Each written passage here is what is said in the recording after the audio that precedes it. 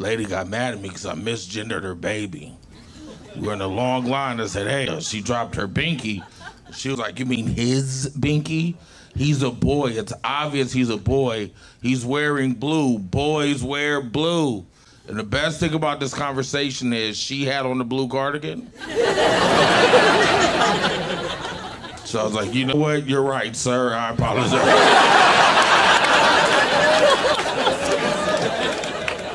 I didn't mean to ruin this father-son moment.